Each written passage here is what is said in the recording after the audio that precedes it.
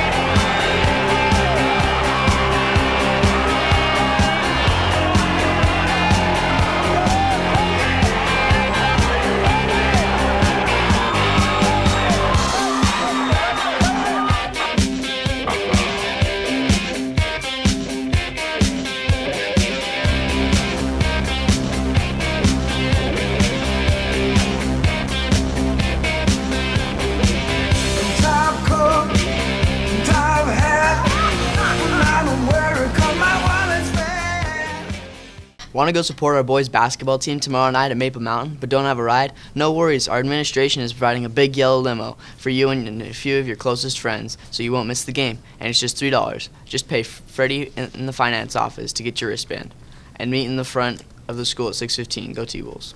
Sophomores and juniors, are you wondering how you can make your years in high school matter? Come to the College and Career Readiness Night tonight here at THS. Arrive by 6:30 p.m. Parents and students are invited to attend 3 breakout sessions. There will be over a dozen presentations to choose from. You can learn more about it from the school website. See you tonight at 6:30. Up next, Mr. Jensen with the Pride of the Pack presentations. Good morning, T-Wolves. This is Mr. Jensen. We're here with our 2 students of the day today, Sianja and Sylvia. And we appreciate the good things they're doing every day in class, amongst their friends, all that kind of thing. Sianja, tell us just a little bit about Mrs. Dodge, who nominated you.